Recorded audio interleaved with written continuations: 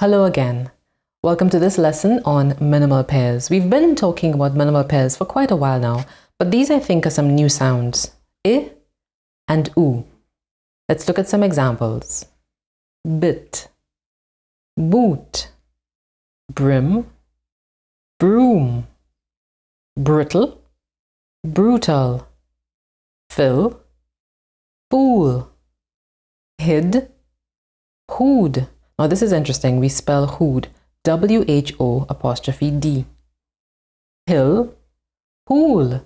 And this hool spelled W-H-O''L. Is and ooze. Killer, cooler. Listen, loosen. Sip, soup. Sits, suits, and that's S-U-I-T-S. Womb, tomb. Winded, wounded. Wrist and roost. So many examples we've looked at now of minimal pairs over these last few programs.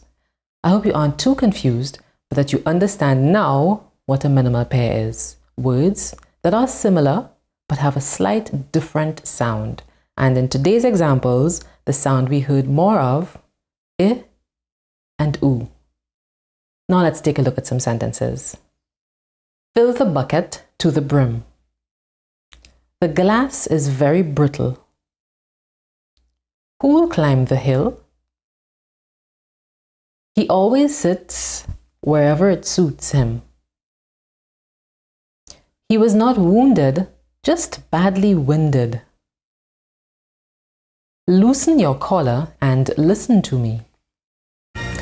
Now read these sentences on your own.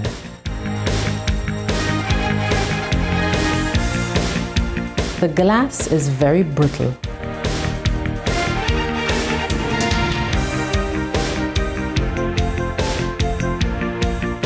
He was not wounded, just badly winded.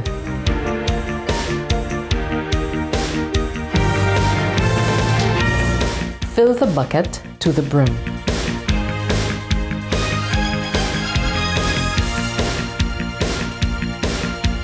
Loosen your collar and listen to me. Let's take a look at some other sentences. Sip the soup, it's hot. They put the coffin in the tomb. The fool used the wrong broom. The killer hid the knife in the cooler. The dog bit my boot. The baby is still in her womb. The birds roost in the treetops. I cut my wrist, but not badly. Who'd have done that? Try to fill in the missing word.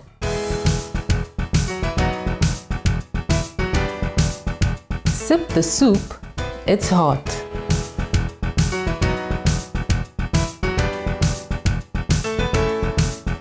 The birds roost in the treetops.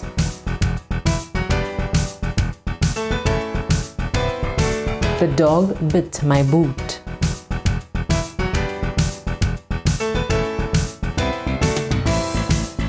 They put the coffin in the tomb. Which word am I saying? Loosen.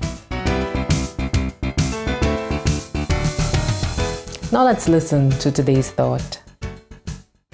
When the cat's away, the rats will play.